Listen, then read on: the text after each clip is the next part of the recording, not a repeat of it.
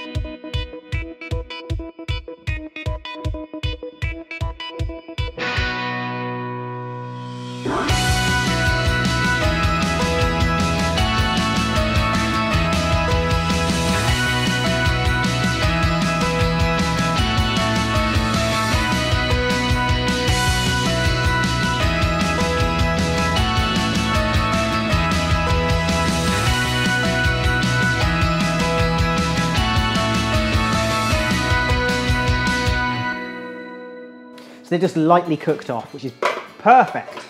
So for our layering up inside the actual vegetable itself, we're just going to take one of your courgettes and you're just going to use a potato peeler and just ribbon it. Quite a few of these.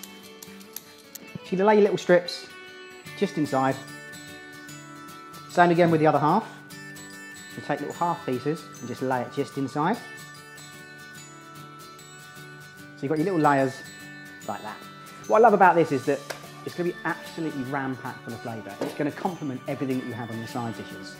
You take a little bit of your Savoy cabbage, and again, either side, just section that through.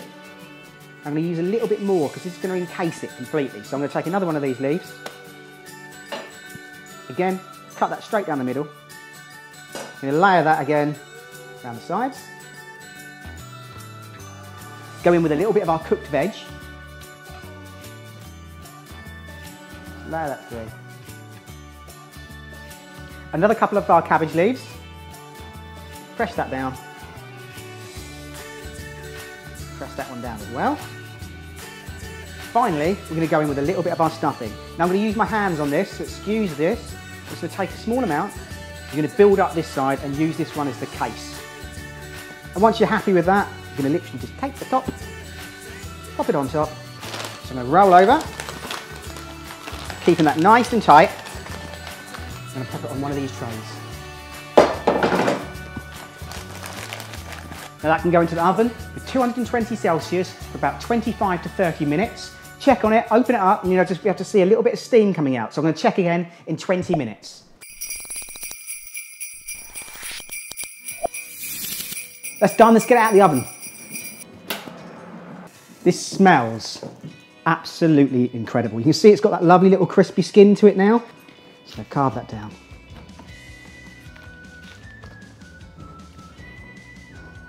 Look how beautiful that looks. You've got your stuffing, you've got your cabbage, you've got your courgette, you've got all your different mixed vegetables through there, and the smell coming off this is insane. So I'm just going to give this a little try.